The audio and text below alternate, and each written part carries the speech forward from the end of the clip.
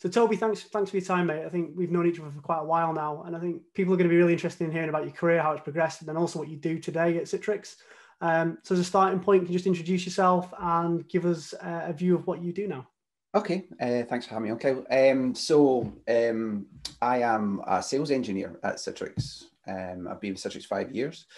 Essentially what that is I provide technical pre-sales assistance to the sales team within Citrix, predominantly the sort of field sales sellers or the mid-market sellers, but I have been involved in other accounts as well. I've been involved in accounts across EMEA and public sector accounts. So it's Citrix is one of those organizations where if you throw your hand up, then you'll get, sort of asked to help out in other accounts. But as part, I have a secondary role as well, and that role is working with the Microsoft Alliances team.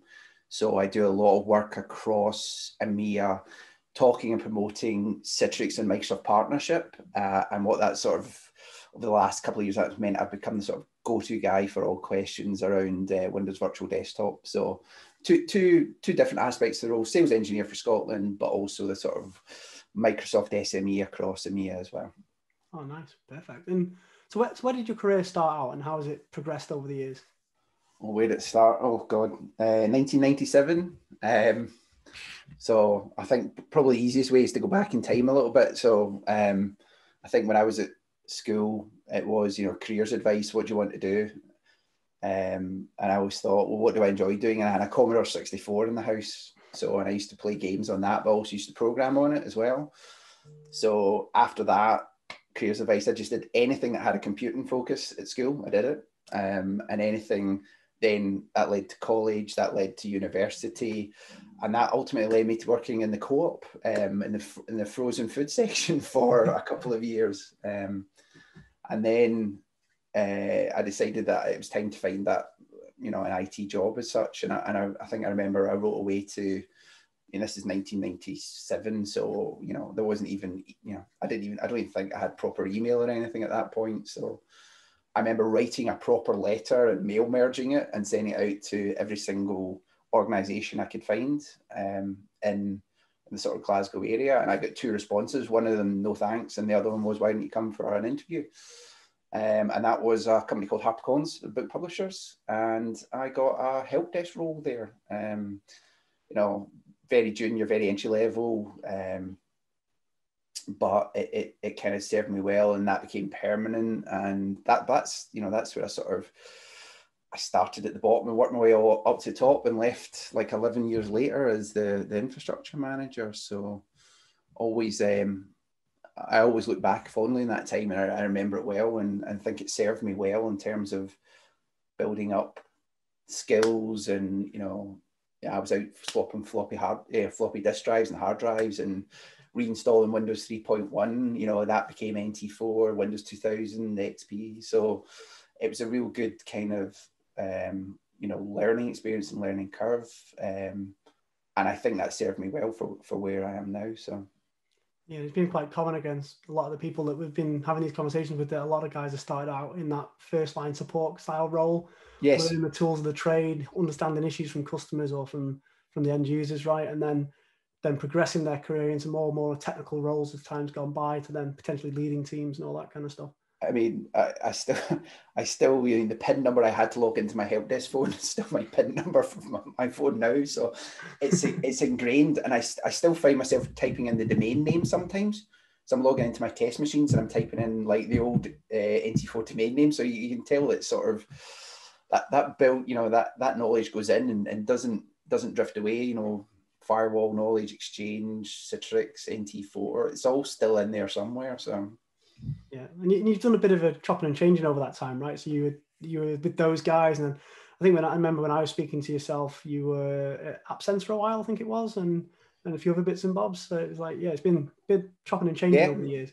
Yeah, I mean, I did I did the apprenticeship through, left as infrastructure manager, and actually left once, handed my notice once, and then sort of get talked around by the company. So.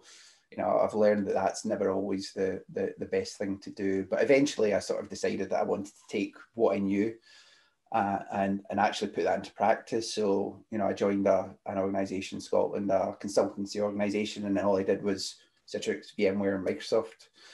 I did that for a number of years, got a real good idea for how to talk to customers and the pre-sales process, the post-sales process, everything like that. And then I went to an event at IBM one day, and they showed me this black magic, and it was called AppSense. And I looked at it, I thought, I did not understand how that works. And I think a year later, I got a call from an agency, said, look, they're looking for somebody in Scotland.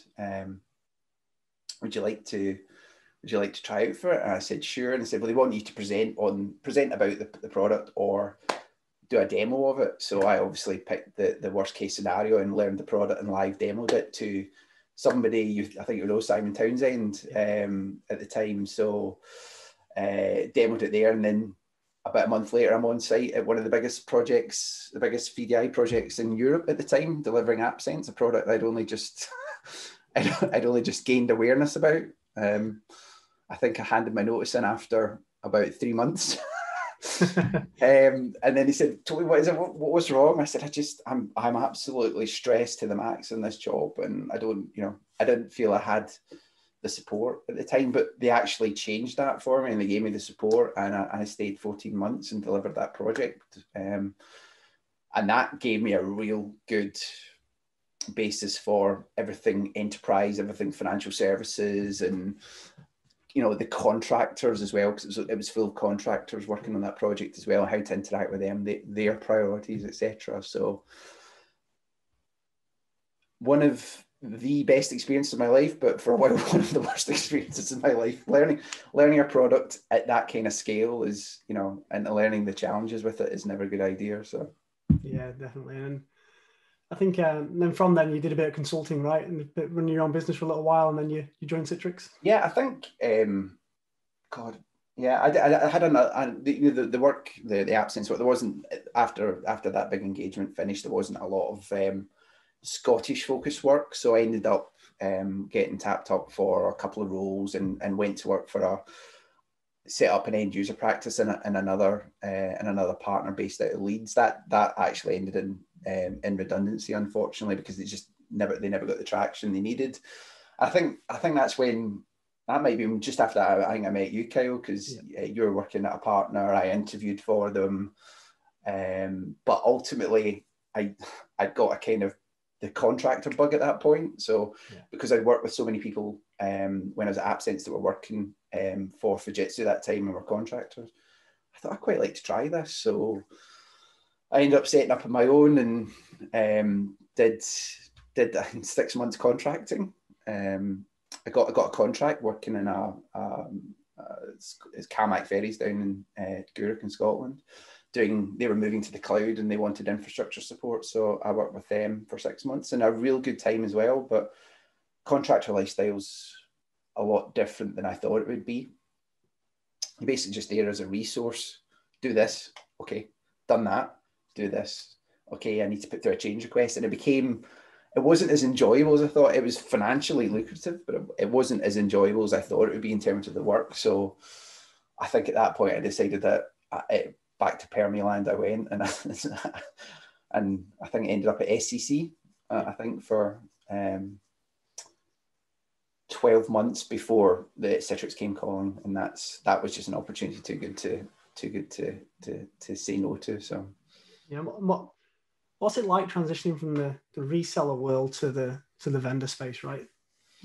I mean, obviously I was in vendor space at AppSense. Okay, it was professional services and now it's pre-sales, but I found it relatively easy. I think because I think I was getting less and less technical. I wasn't so bothered about being that guy in the data center at midnight, you know, with his head in his hands, trying to figure out why this isn't working. Is it a VLAN tagging issue or something like that? So I much more enjoyed talking to customers and seeing, like, you know, helping them make the decisions and solve business challenges for them. So I'd already kind of, I suppose, prepped myself for that, and I was ready for, you know, that was what I enjoyed, that was what I was doing. So when I joined Citrix, it was just like, okay, right, so I get to talk about the technology, still get to play with it, but I don't actually have to do it unless it's a POC. And even then, you know, we try and shy away from POCs, you know, wherever possible, because you want to sell, you know, you want to sell the vision, the belief, the strategy. You want to do all that. You don't actually want to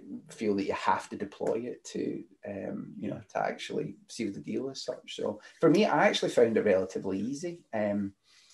But then, you know, the opportunity to work for Citrix at that point was just, they were, you know, if it was Citrix, Microsoft, and VMware, any of those three were so instrumental in shaping my career that, you know, I probably would have taken, I probably worked for free. You know, just for the chance. So, good stuff. And what would you say is the most memorable moment in your career? Well, I mean, the AppSense time was, you know, was stressful, was fun. You know, there was nerf battles and things like that with people like Kev Howell. I'll call him out in this one, where we used to have nerf battles at lunchtime. And I mean, it's hard to, because I really enjoyed the last, 3 years within Citrix, because I've been doing all the Microsoft SME work as well, and been to Dublin and presenting all over the place and at WVD events and things like that. So it's hard, but I would say as a point in my career, the AppSense days and that project, from where I went into where I left, and the sort of feedback that I got from the CTO at the time on how we were instrumental in delivering that, and how I was instrumental in it, was quite something that I look back fondly. So, yeah. And what would you say is the biggest mistake that you made and the lesson you learned from it? Biggest mistake? Well, I've made a lot of technical mistakes. And one where I went off on holiday for a couple of weeks and came back to quite a lot of heat because I had updated a print server to server 2003 when it should have been server 2000, because I thought, I'm just going to go ahead and do it. But I think, remembering that you live within project boundaries, and there's reasons why people are making decisions around designs, etc., and you can't just be a bit maverick and just go do what you want because you believe it's something better. So been pegged back a few times like that, but yeah, definitely career advice, I would say, if you've made up your mind and you're moving, the grass isn't always greener, but you'll never know until you find out. So having resisted going and being swayed back by an organization, I would say always think about that. Think about your reasons for leaving and the frustrations, the challenges, because it tends to be that organizations don't deliver on what they promise. Luckily at AppSense, they did for me. They did actually help me out and listen to my concerns and made it work for me. But other times, not so much. So. Yeah, I think it's a common thing. So I was talking to Tim Casmage the other night, who's an IT recruiter, right? And that I'll never remember the statistic, but it's basically if you manage to secure a job elsewhere and then use that contract and got more money where you were, so you don't end up moving, within 12 months you're looking at leaving again generally, because there was something underlying than the money that was the problem. Yeah. And it's great for recruitment agents, right? And it's just having the confidence. I mean, because nothing strikes fear into the heart anymore than, I really want to leave this organization. Oh, now I've got my chance. Oh, right, okay, now and then you start questioning, do I really want to leave? So I think it's just always that sort of nervousness about the move, and imposter syndrome. Am I going to be able to cut it? Because every day I wake up and think, when I'm meeting a customer, going, do I actually know this? Why am I on this call? I'm a fraud. Everyone feels that, and sometimes you do get that sort of, maybe if I just stay, and maybe they gave me a couple of extra grand, that might make things better. But as you say, you're right. There's always something underlying that says you don't want to be here, or you need to progress, or you need to move on as well. So. Yeah, definitely. And so why did you get into the industry then? Just the love of tech, or? Well, I think going back to my, what I spoke about earlier, on that, Dad gave me a Commodore 64, and I thought, I don't know if that was before your time, Kyle, but you put in a tape and you press play, and then you wait, 12 minutes for a game to load. So I spent a lot of time going, well, what else can this thing do? Because this isn't something I want to go. So it was just, programming. I mean, if I probably got my way, I would have been a programmer, because that was what I qualified in. That was what I was good at. I could write, Turbo Pascal, I think was the programming language at the time, but I never quite got that opportunity to move into that role. In fact, I did have one interview at it. I didn't manage to secure it. So I was kind of forced into the, infrastructure world. And then you think, well, I'm learning this, Windows. But I think Microsoft is to blame for a lot of it, because, you're using it in the house, you're using it at work, you hit the problem, you got to solve a challenge with it in the house, you got to solve a challenge with it, in work as well. And I think that just ended up shaping everything I did. And then I certified in NT4 and Windows 2000. Before I knew it, I really enjoyed it as well.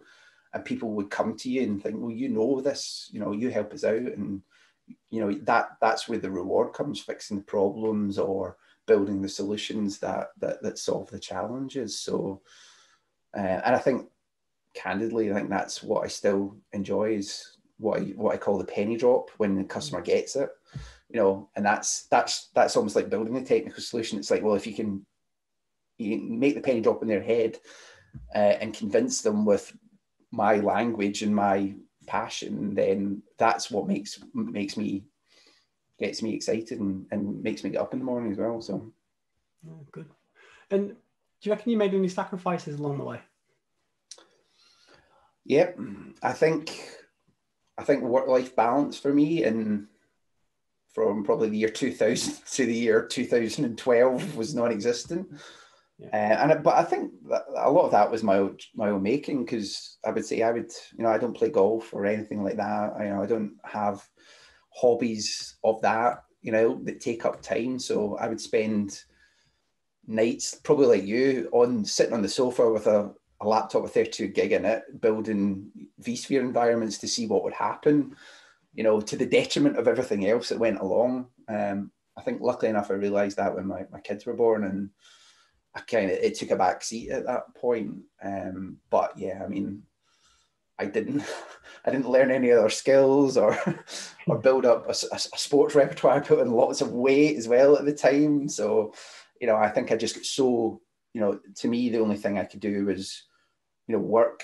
I was getting calls out of hours all the time as well. I was the person to fix the Exchange server problem, but I actually thrived on it, I think, a little bit. But I think, now not so much. I don't tend to try and let work, affect me too much in those important times with family, because I don't get this time back with them. So I think making sure it's as quality as possible is paramount for me at the moment. So yeah, and I think a lot of people have been in those support roles, right, where you've got the demands, the pressure, the people shouting down the phone scenario and things going wrong and all that kind of thing. I think it does become a bit of a drug, right? A bit of a kind of thing that you get used to, right? Which is, I'm thriving under pressure and doing well, and there's no pressure there. You might take your foot off the gas a little bit just to get that pressure to then accelerate you through it. I remember a 4-day network outage, where we were just living on pizza and shifts. But, it's something you look back on and you go, you've got that. Do you remember when we did it? Do you remember how we got around it and how we solved those problems and how everyone pulled together? And I think you're right, adrenaline, love and pattern. It never has felt like a job to me, what I do. It just feels like, so what, I don't naturally drift too much between this is 8 o'clock is start and 9 o'clock, 5 o'clock is finish. It's just, I enjoy it, I enjoy, things like this as well, talking about my experiences as well. So I don't think it's ever, unless it's like the 6 o'clock, I've got to travel, get up for a flight or whatever. I remember those days. Or get in the car and drive to Aberdeen for a 1-hour customer meeting. I think at that point you think, oh, it doesn't feel like work. It doesn't feel fun. But the rest of the time, I think it never does feel like a truly like a job. And, I'm blessed for that, I think. So. Yeah. And if you're looking back at yourself over the years when you've been in these positions, what top 3 tips would you give yourself with hindsight? I would think always always just be conscious that when you're talking to somebody, that everyone's got their own battles and challenges and dealing with different things, and never to react too much to things.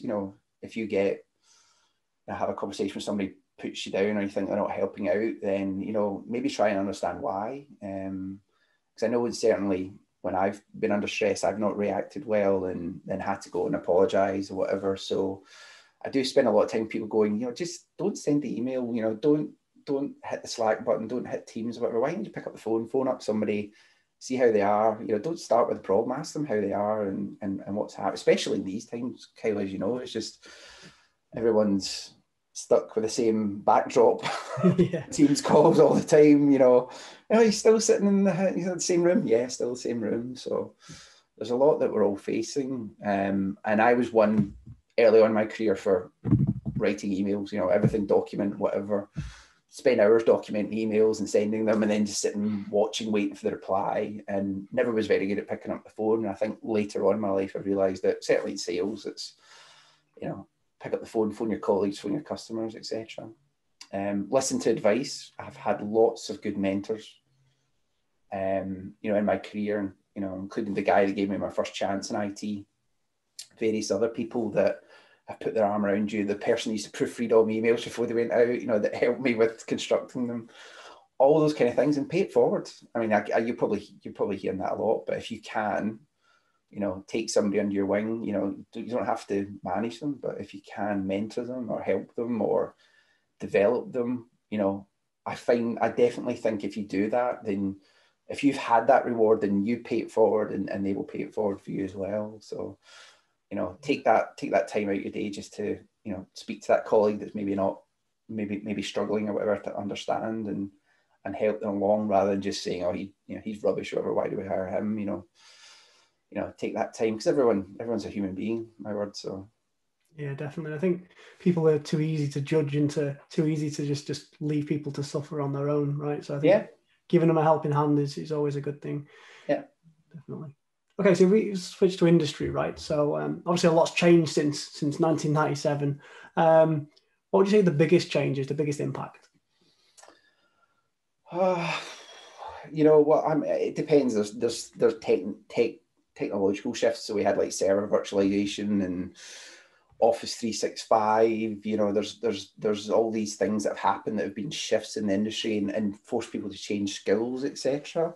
Obviously, public cloud is, I think we're still at the beginning of this journey, but I had a guy I used to work with at HarperCollins, Alistair, and he was a bit of a sort of really old school, because I've seen it all before. It was distributed and then it was centralized and then it went out and then it's just new names for everything, edge computing, etc. So it does feel like the same kind of cyclical sort of trends that go on. So, I think if you sort of analyze anything that's happened, in the last 30 years, you probably would have seen it a couple of times in a similar kind of shape and form, because nothing sits still. I mean, I'm still talking to you on a Windows device, a Windows 10 device. I started on a Windows 3.1 device. I maybe don't have a floppy disk drive, but I've still got a USB. I can still put a USB stick in it, or if I want to, watch a funny clip that's not like emailed round, it's like streamed from the internet, and it's the same structures and same patterns, just different ways of delivering it a lot. So I don't know. I can't really say. I think it's certainly in terms of technology, what Microsoft have done, the way they've transformed for service, delivering things as a service, and their whole change from it's Microsoft to more open source and service driven, revenue driven, and what VMware did and what Citrix did for virtualization and remote working. Obviously, in the last, I think we've seen a tremendous acceleration just in the last 6 months of businesses and their home working, remote working strategies, etc. I would probably think that's probably the largest change that I've seen, is just what's happened when humans have been forced to change the patterns. Yeah, people doing 3 years of transformation, right, in 6 months. So. Yeah, and it wasn't for the reasons that anyone thought there would be. It was a a global a pandemic where business continuity plans, people are reading them going, no, there's nothing that covers that in there, so just get rid of it. So let's just, let's send people home with desktops and laptops and, VPNs collapsing everywhere. So it's been, I would say I've never seen a sort of a shift in mindset that we've seen in this last, 9 months as such. So yeah, I think if we pick on the pandemic, right, because it's on everyone's mind in some way, shape or form. What do you say the one positive and one negative that's going to come out of the back of this? Negative is obviously, there'll be a lot of interaction like this. So, a lot of, Teams calls, Zoom calls, etc. And they're just not the same. As much as it's great, to not be there and being able to have coffee or whatever needs to, there will need to be this blended approach definitely moving forward. I mean, I've always worked from home, but at some point you just need to get out and actually meet a human being face to face, rather than sitting in these calls, which is really tough doing them all day because you feel like you got to be, in a traditional environment, you'd be in for a customer meeting for an hour, back out, debrief, maybe another one in the afternoon. Whereas now we're going hour after hour after hour after hour, looking at each other and having to, all this cognitive load that's been put on. So I think that has to be addressed. But I think the good thing is, all the inherent benefits of home working for people, hopefully better work-life balances for the majority, obviously climate change, things like that. Citrix are very big on sustainability, and as are Microsoft as well. So hopefully we'll start to see real kind of, I can't see us going and shipping 5,000 Citrix employees to America every year in the future when this is over. I don't think anyone, Citrix is small conferences. You imagine Salesforce or any of those, or even Microsoft, these things I can't see happening in the future as well. And that's got to have a good sort of impact on the environment, climate change, all those things.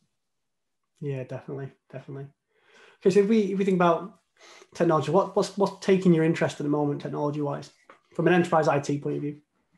Well, I think Citrix are more relevant than ever at the moment. So I think people have sort of focused on our core strengths, secure app, desktop delivery.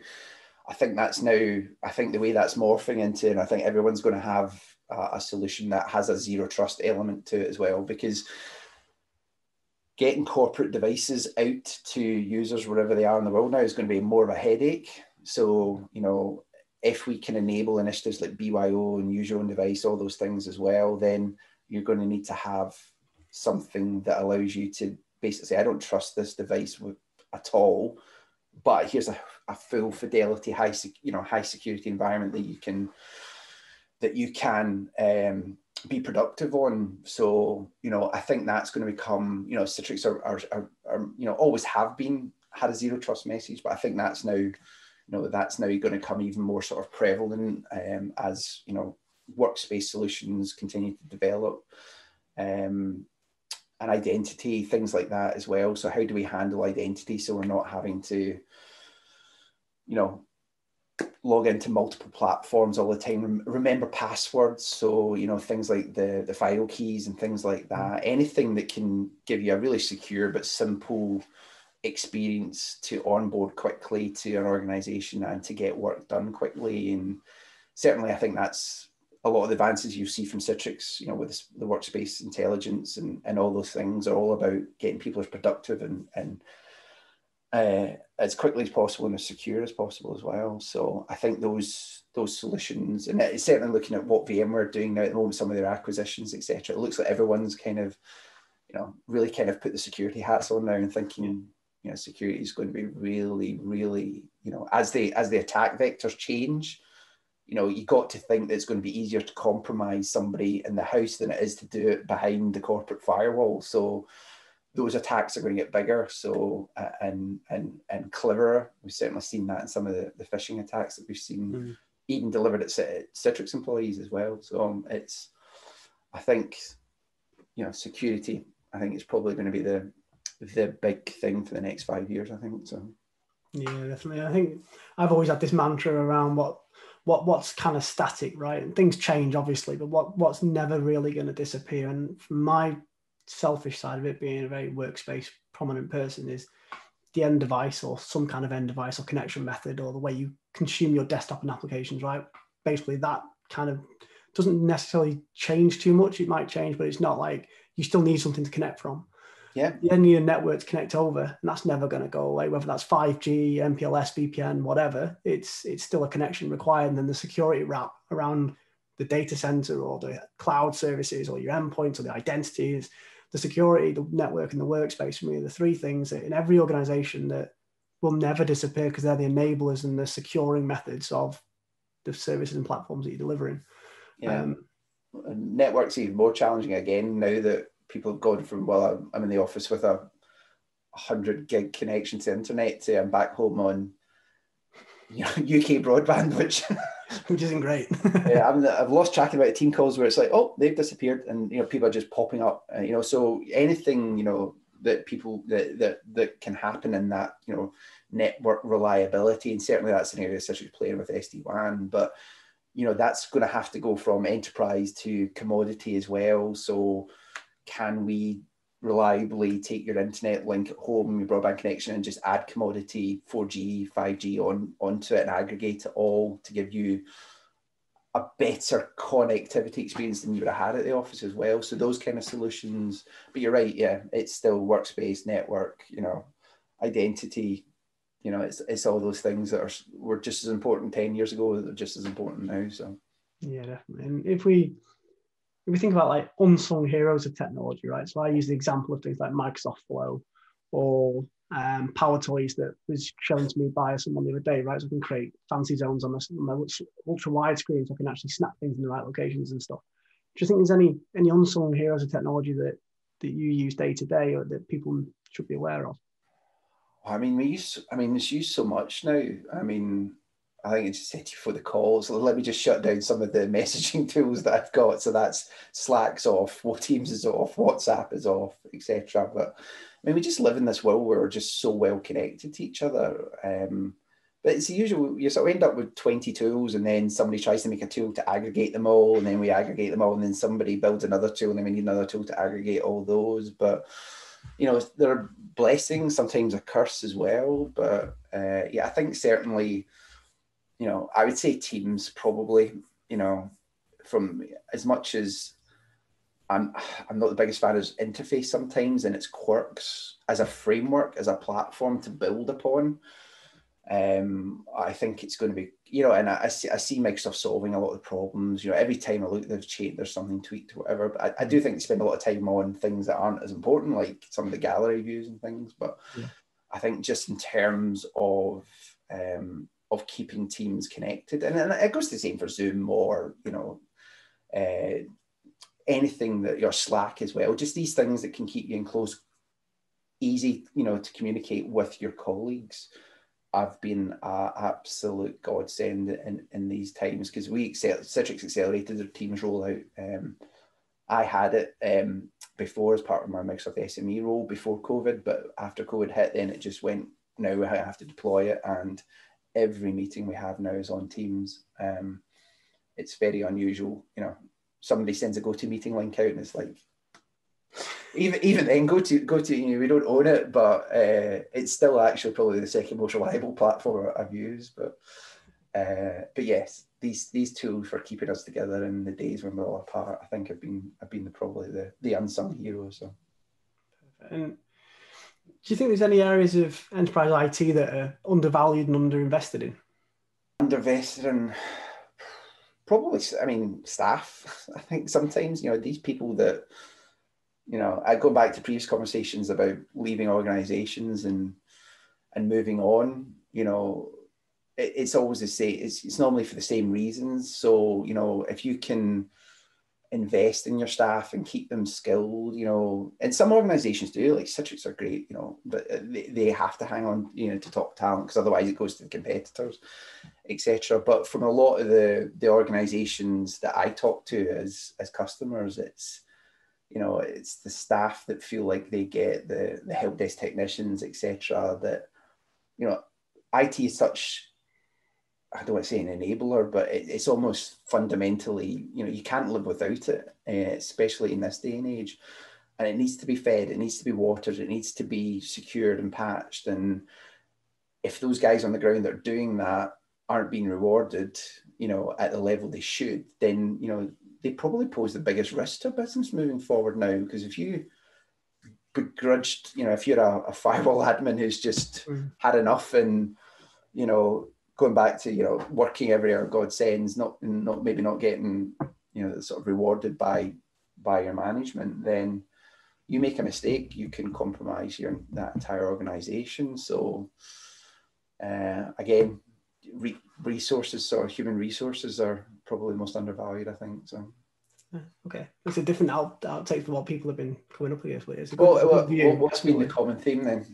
The common theme generally have just been, as always, productivity tool sets. There's been people that have mentioned VR and various other things, right? But I think the underlying thing of it for me, for like this unsung hero to a degree, because I think one of the guys that I interviewed the other week said that the community was their unsung hero, because they're the people that are helping where organizations just don't have the manpower to do so, right? And it's great that we can see that the people aspect is where we need time and effort ultimately, and that's where the biggest investment is needed, because technology will change at a rapid pace of innovation, right? And unless those people are willing to or invested in to do so as well, it's only going to fail. And even if you take it as a service, right? So if you take as a service offerings, it still needs someone to look at it and go, right, does it conform to our security governance? Does it allow data sovereignty? Is it going to do this? Is it going to do? You still need that, not necessarily maybe a deep level technical person like we used to have with people going into schemas and Active Directory and all that kind of stuff, but it's then more around the technical service delivery managers, right? So you're buying a new service, how does it fit into the rest of the ecosystem? I think that's the way that the IT, unless you're on the help desk, right, which is a bit different, but the third line roles, right, the infrastructure teams and organization, that's where it's changing, right? People are becoming more technical service delivery managers. And I've spent the last 4 years talking about Citrix Cloud and how that can, take away the pain of managing and monitoring Citrix, take away all the bits that typically go wrong and delivery as a service. And people say, okay, that means there's no job for me. But, again, going back to, I remember server virtualization coming in and people being worried that they weren't going to have to manage physical tin, things like that. And Office 365 taking away, Exchange admin roles and things like that. But everyone just moves up one level, don't they? It's just they move up to managing a level above where they maybe have before, and they become different challenges, governance, security, those aspects. But going back to your community thing, obviously the communities,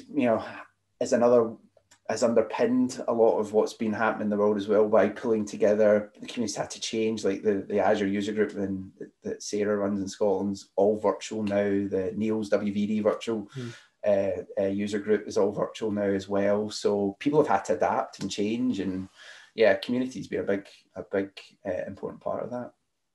Yeah, and if we move on to like lightning round, right? So let's learn a bit about Toby, what you're interested in and what you're not, right? So your last technology purchase. Last technology. Well, I make so many of them. I'm if I would have bought the new Apple iPhone the other day, but I'm waiting on the Mac. So I don't. But then I've been questioning myself about that recently, going, do I actually need it? I'm still on the Series 5 Apple Watch, and that's unusual for me as well. It's normally new buy. But yeah, I like gadgets. I like, I like to, I do a lot of eBaying. I love buy it. Oh, I wasn't as good as I thought, and eBay it, but I actually can't remember, Kyle, to be honest. My wife was probably standing outside. She probably shouted, it was this, it was that, it cost X amount. But... yeah, it's either that you don't want to say it in case your missus watch the video and then you get found out. It's just, she doesn't know I'm doing it. She's probably wondering what all the noise is at the moment. So, but honestly, I can't remember. That's terrible. I mean, I've got like USB-C. I've got tons of USB-C dongles and things like that, but I actually can't remember what the last thing I bought was. But I know what it was. I can't see it. It's up on the wall behind there. The Unify Ubiquity networking. Oh, okay. So I went full on in that and bought the wireless access points and their Dream machine, and I've configured all that with with a guest wireless network with hotspot landing zone and stuff like that.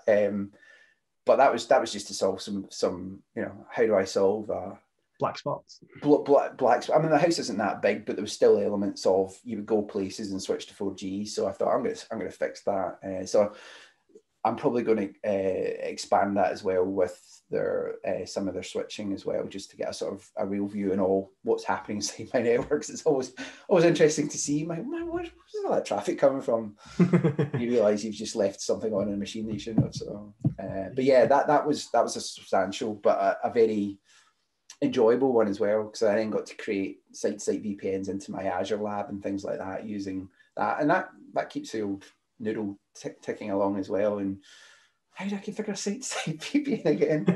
What's a pre-share key? What's that for? Is it important? Should it be long? Should it be short? That all helps to keep it ticking over as well. So, perfect.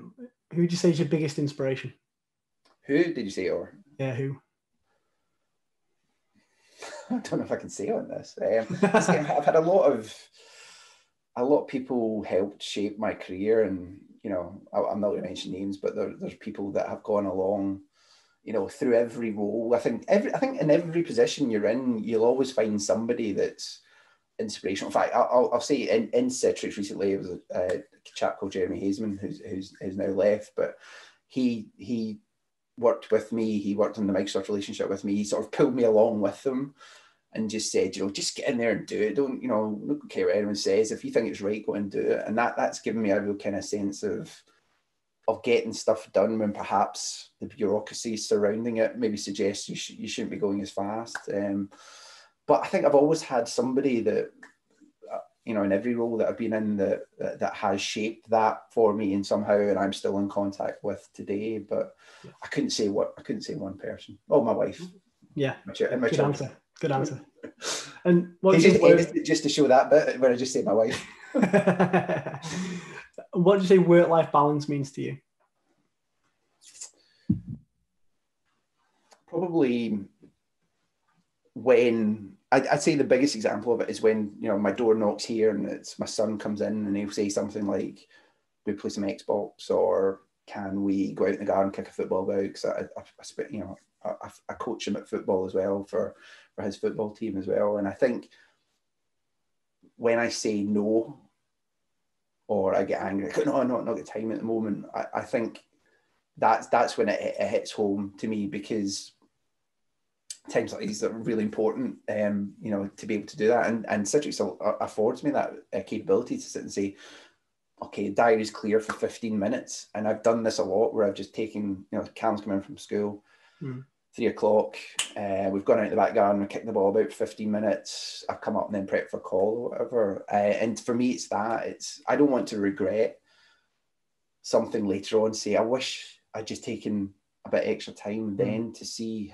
them grow up or whatever, or to, or I wish I'd taken the time to take him to that event or things, and I didn't, and I could have, because ultimately this isn't important. Work's not important. It is the family is the most important part of it. So, work-life balance, finding the right balance for you is important, but certainly for me, and this time where the kids are still in the house after they've left, I can go back into full meltdown mode and just, just throw myself into it. And I suspect I probably will. I think, once that happens, there'll be time for a challenge that I know I can commit into and give 100% to, because, I don't have to worry about, not disappointing small children. So if I say small, not exactly small, but And what did you want to do when you finished school? I didn't know. Dream job. Dream job. Oh, I was centre forward for Rangers.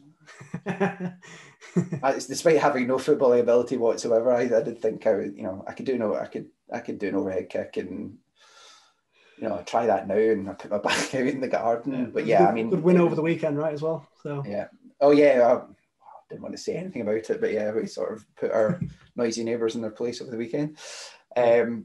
That might not help with the views in the video. But I did. That's what I wanted to do. And I think that's all I did when I was young. We just went over the park and kicked football about, and I never, unfortunately, at that time, you didn't have grassroots football like you do now, but that capability to play for a team and be competitive. So, I think hence going by the career choice when I was getting it, what do you want to be, a footballer? After that, what do you enjoy? Oh, I enjoy tippy tapping on a Commodore 64 and writing programs, Hello World and things like that. So, but yeah, I think, but then that dream job would have been over, 15 years now if I had been a footballer. So I'd been having to find something else to do. Yeah. What do you think your favourite book is?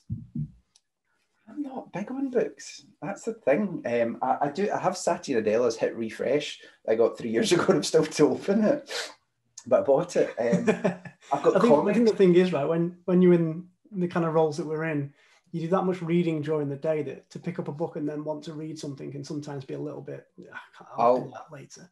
I'll be honest, mate. See, just with lockdown, you're right. You and I read a tremendous amount of blogs, and we'll be bookmarking stuff for reading later and never getting round to it. So I've never tend to pick up a book, and I always feel bad when I read these inspirational posts going, this book changed my life. And I would say, what was it? Was it the V-Sphere, was it Duncan Epping's cluster deep dive book? Because that changed mine.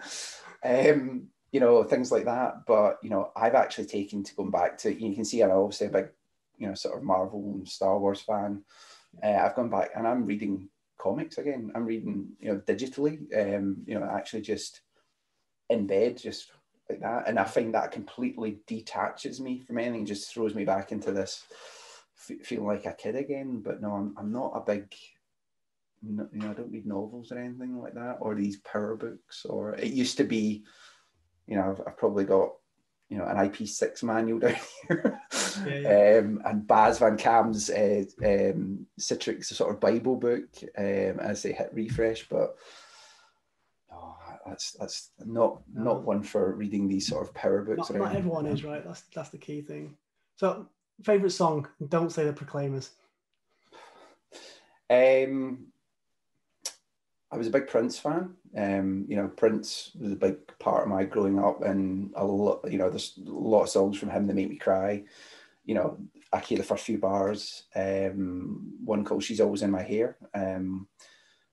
My wedding song, "Forever in My Life," from Prince as well, is probably, whenever I hear that always makes me feel good. But again, probably not ones that people would know. I'm trying to think what else. I like hardcore rap as well, so Eminem. So, and I like listening to Star Wars music. I mean, I just like what I like, and whatever kind of sort of puts you back in a memory or gives you a memory. Star Wars makes me think about when I was 8, 9, 10, things like that. When I hear that music, and the music always just reminds you of points in your life. And Prince for me was like sort of growing up and meet my wife and things like that. Now, probably Eminem, I think, is probably what he's what's on when I'm running in the morning. There's normally an Eminem playlist. So, okay, fill in the blank. The new normal is complex. Challenging. Challenging. The new normal is challenging, I think. Obviously at Citrix, we've helped customers adapt to it. Here's another 500 licenses. That's great. Is this what I need to do moving forward? Let's talk to you about strategic, your strategic transformation in terms of, where do you want to put those desktop workloads? Do you want to, what initiatives are important to you, zero trust, things like that. There's a lot of these conversations that have to happen, and, we need partners like yourselves, etc., to help drive those, because where organizations are now is definitely not where they need to be to make best use moving forward. So there's going to have to be this change from the normal at the moment to the next normal or the new normal or whatever. I'm not a big fan of the phrases, but we need to help organizations adapt and be ready for this, because, as I say, there's the hackers and the bad actors are just going to be sitting here like this at the moment going rich pickings, people working from the house and unprotected Wi-Fi, all of those kind of things need to be holistically,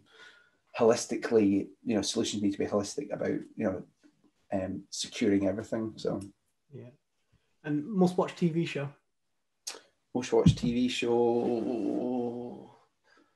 Oh man, I've been watching I've rewatched The Mandalorian about 3 times. This new Star Wars one. I'm really looking forward to the Marvel things. I loved the X-Files growing up. What else? Schitt's Creek is amazing. If you haven't watched Schitt's Creek in lockdown, 25-minute episodes, just so funny. My wife and I absolutely loved it. But yeah, anything with kind of dramatic, dark sci-fi sort of tinge to it, or anything that's associated with comedy. Oh, The Boys.